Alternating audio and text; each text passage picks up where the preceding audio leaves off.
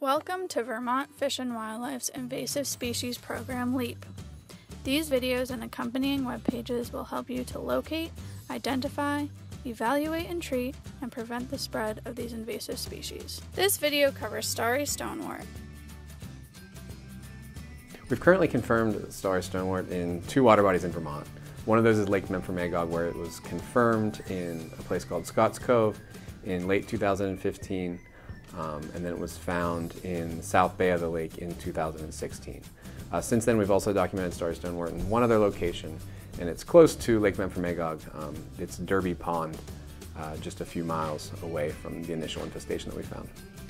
Identification of Starry Stonewort is actually a bit tricky. It looks very similar to one of our native plants, a macroalgae called Chara, the Chara genus.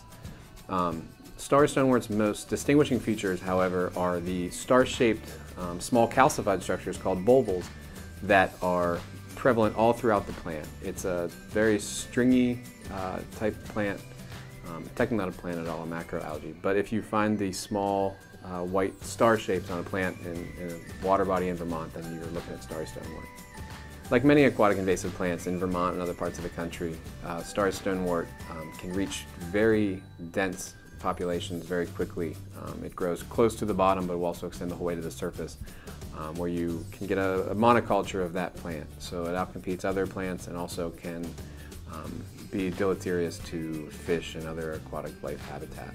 Once Starry Stonewort establishes itself in a water body, it's very difficult, if not possible, to eradicate, and even controlling it to managing it and keeping it in a small area is very difficult. So spread prevention is the key. Like many other aquatic invasive plants and animals, Starry Stonewort is easily spread by transportation of viable parts of the plant, making sure that watercraft, fishing equipment, anything else that contacts the water that might be infested with Starry Stonewort, ensuring that that is cleaned off and dry before going from one water body to another is the best method for stopping the spread of Starry Stonewort.